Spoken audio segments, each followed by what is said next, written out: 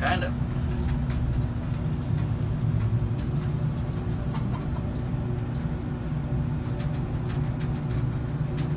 Yeah, this is by far the nicest shovel we have.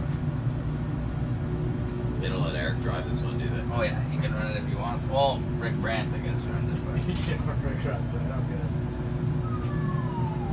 But it is a joy when you get to run this one.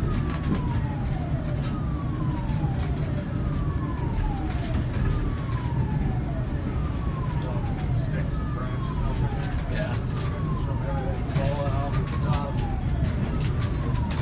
Weird moving in something this big, isn't it? Oh, man. Let's see this part.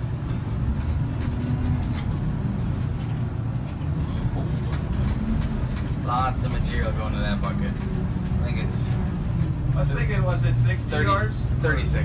36? Yeah. That's it? I think the 50's got the 41. 41, okay.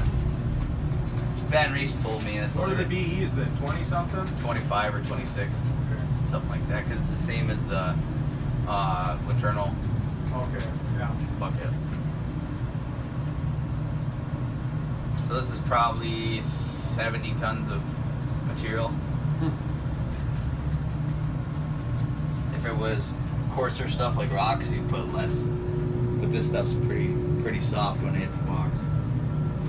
You can tell if it's really loud, then it's probably hurt the truck driver. Yeah.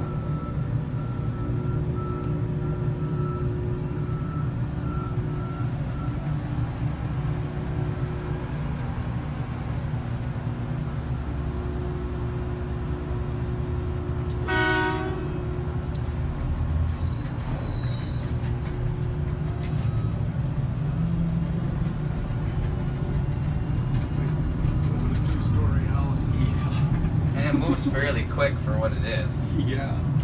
Smooth. Oh yeah. Some people aren't that smooth. Trust me on that one. I haven't done it for many years, but done it a lot in the short amount of years I have on it.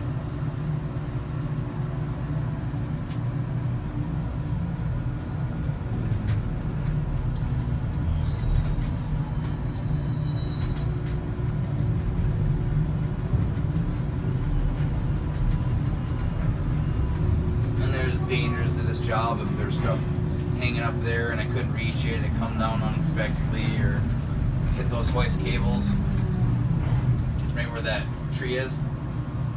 Material comes down, it could wreck that. Smile, Cam.